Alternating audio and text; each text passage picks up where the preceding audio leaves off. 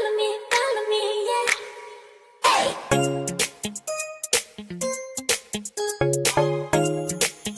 guys, it's me again, Jessa Lopez, and welcome back to another kaartehan.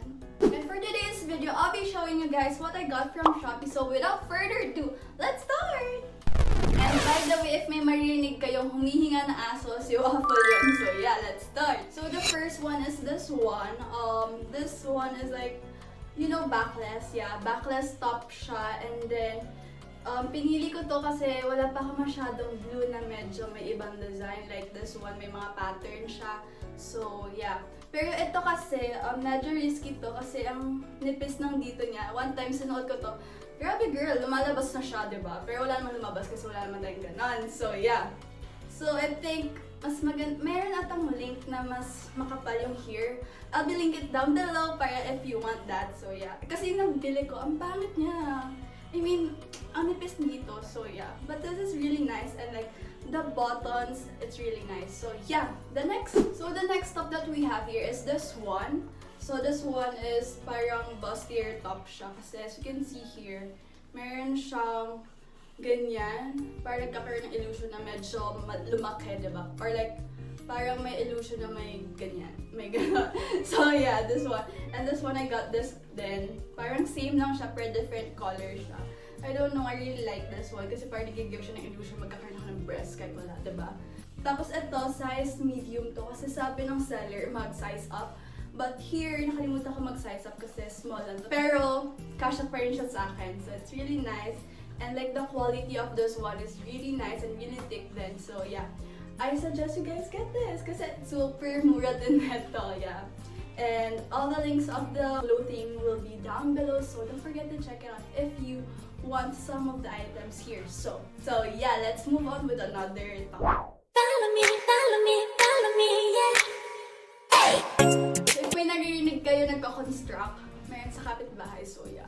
I can't, you know, control that, so yeah, don't mind that, okay? Just mind me. Char! Okay, next. The next top that we have is this one. Parang tube top siya, na bustier top din siya.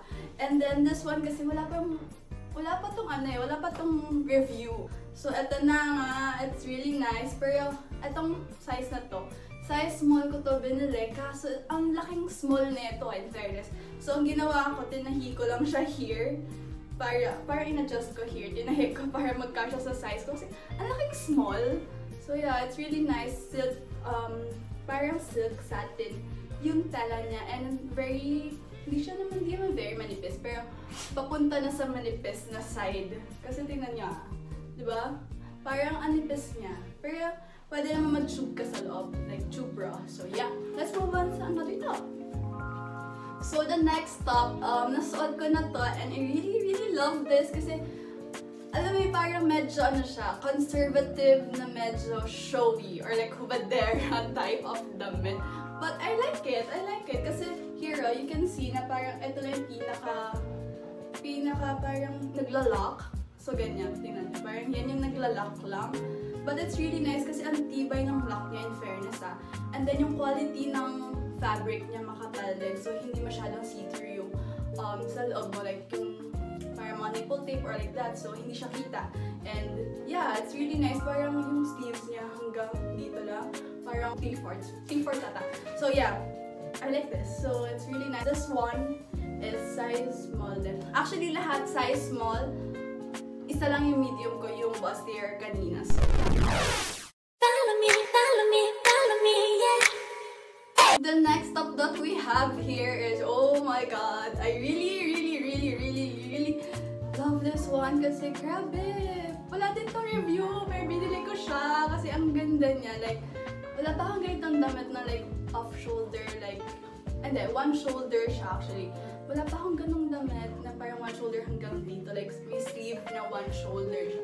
So, oh my god. So, ayan. Ganito siya. Ang ganda. Ang ganda niya. Okay. And then, yeah, ganyan siya. Pero here, ano kasi to, parang katulad kanina, medyo hubadera. But, like, conservative. Pero hubadera ka. Parang ganon. So, I like that kind of clothing. So, yeah. Ito yung isang sleeves niya. Parang pag ganyan siya. Going here, going here. So, yung medyo risky lang dito is this one. Kasi, tingnan nyo. Yeah, parang dito siya may butas. Di ba kanina sa gitna yung butas?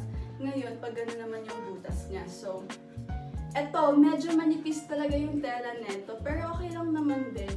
Kasi parang medyo presko siya, gano'n. Tapos, medyo risky lang here. Kasi yung pinaka nagkakapit sa kanila, ang onte nang nag-thread. Kaya parang ang hirap or like ang risky niya. Pero since wala naman tayong hinaharap, that's okay. I like this. Kasi I don't really recommend this pag medyo busty ka kasi baka, you know, masira siya. Like, onting move lang, masira siya. So, yeah. Follow me, yeah.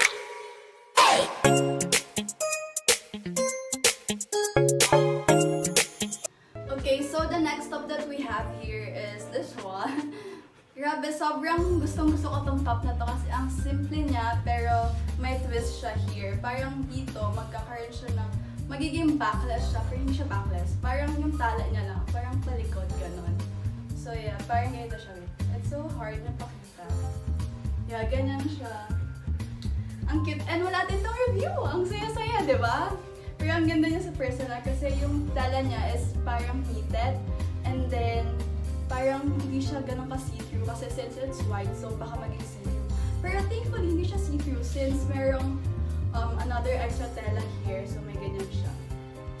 And also, what you see is what you get then. Pero yung link neto, yung shop, parang hindi na ata binibenta to, parang unlisted na siya. So, I'm gonna link down below yung another shop na nakita ka meron din ganito na damit. So, yeah, I'm gonna link down below. So, don't forget to check it out if you want this one.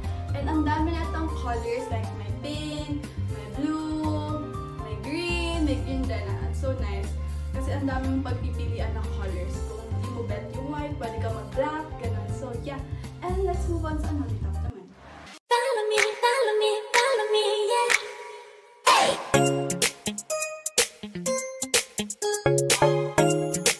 And the next one is this one.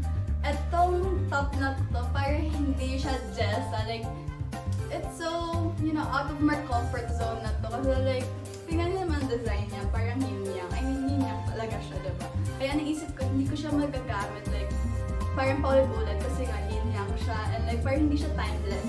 But then naisip ko, why not try something new, diba? Since it's 2021, I want to try something new. That's why I got this one. Parang siya, one shoulder siya, and yung tela neto, parang alam mo yung pang swimsuit tela siya. And actually, bodysuit siya. Yeah, you can see it, it's bodysuit.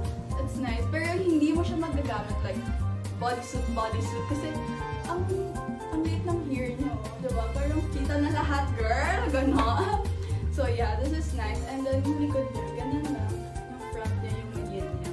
Sa likod, full black lang. So yeah, let's move on to another top. Follow me, yeah.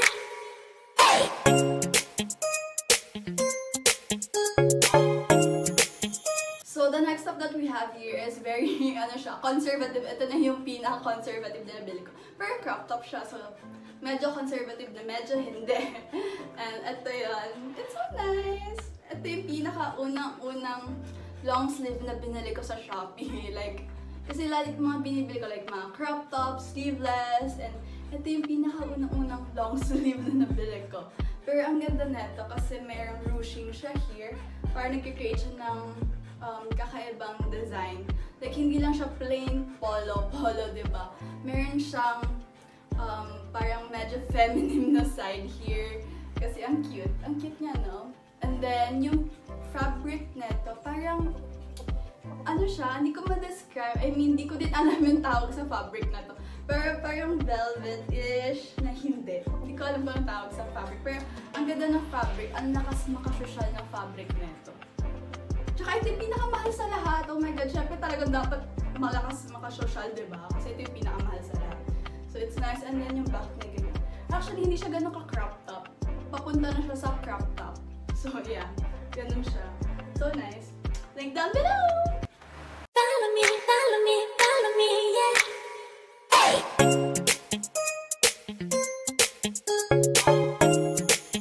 Yeah, let's move on naman sa mga dresses. And here we have the first dress. Actually, tatlong dress na naman to. So, patapos na rin tayo. So, yeah. Huwag niyo muna i-skip. I mean, huwag niyo muna i-exit. Tapos niyo na! Okay, so ito na nga yung first dress. Grabe, as in low back siya. Ano kasi to? Backless, pero low back. As in low back siya. Ganyan. And then, what I don't like about this, kasi sobrang see-through niya. Since it's white, so ang see-through niya. Kasi meron, actually, ang dami na itong colors. Like, may mga black, merong green, merong pink. Pero pinili ko white para classic lang siya. Pero, girl, ang see-through niya. As in, tingnan niyo nakikita niyo na yung kamay ko. But it's nice kasi ginamit ko na to once. And I mean, okay lang naman siya if like black yung inner mo. Hindi siya masyadong kita yung pagka-black niya. And then, yung tali niya ang haba din. Diba? Ang ganda. Ang ganda na ito. Kasi ano din siya, parang above the knee. Or depende sa height mo actually. So yeah, if gusto niyo na reference ng height ko, feeling ko I'm 5'4" or 5'4.9". Hindi ko sure! Pero feeling ko nasa 5'4" or 5'5" ako. Kasi, hindi ko na nasusukat yung height ko. That's why I don't know what's my height right now. So yeah, parang sa akin kasi ano siya, above the knee. Kaya ang sexy niya tingnan. So yeah. Follow me, yeah! The next dress pala, not top. So yeah, the next dress is this one. Mahirap siya ipakita kasi parang ano ba? Yan, ganyan siya. Ang hirap niya i-explain, like, ipakita sa inyo pag hindi siya suot. So, this one, ganyan siya. So, parang fitted dress siya. And then, meron lang parang butas-butas here, no? Parang ganun yung design. So, hard to ipakita. I'll show you na lang sa video. And then, what I like about this, kasi ano siya, ang ganda ng quality ng tela niya. Kasi, ang kapal, parang medyo knitted din siya. Pero, ang kapal ng tela niya. And then, yung sizing lang yung pangit kasi yung sizing nila, sobrang lilit ang sizing kasi ito, small na to pero super sikip sa akin. I mean, not super, like, ang sikip din sa akin. Parang hindi siya yung typical small size sa Shopee. Pero ang ganda pa rin kasi parang hinahug na yung katawan ko. So parang makikita yung mga curves niya if meron man or wala, it's okay.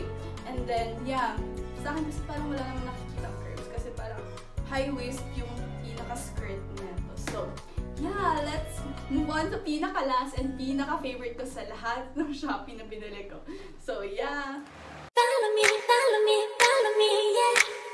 Hey!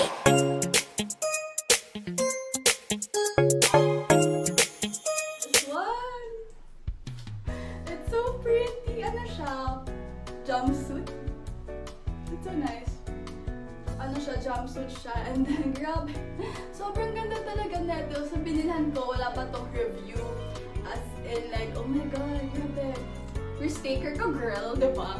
So yung quality ng fabric neto, parang towel. Kasi tingnan nyo, you can tell ba? Parang, yeah, you can tell naman parang it's towel-like, diba? So yeah. And ano siya, actually yung small size to, pero maluwag siyang ditong side sa side. So, ang pin-alter ko siya kay mama para mag-fit talaga siya sa akin.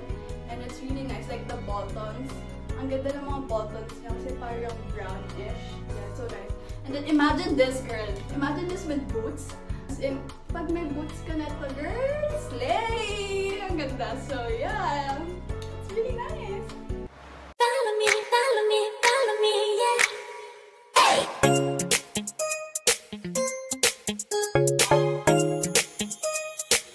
I think that's it for today's video, and if you guys enjoyed this one, don't forget to like and subscribe and hit the notification down below if you want to be notified or something, hit that notification. So yeah, all the links of the clothing will be down below, and if you want to check them out, yeah, I'll link it down below for all of you. Sige na yung mga bet. Charot. Yeah, I'll link it for you, and then I'll see you on the next one. Like, I'll see you next week, or like, pag may time na ulit ako mag-film, or like, dumating na yung ibang shop kasi for the next, I think, huwag ko nang sabihin. So yeah, just stay tuned for that.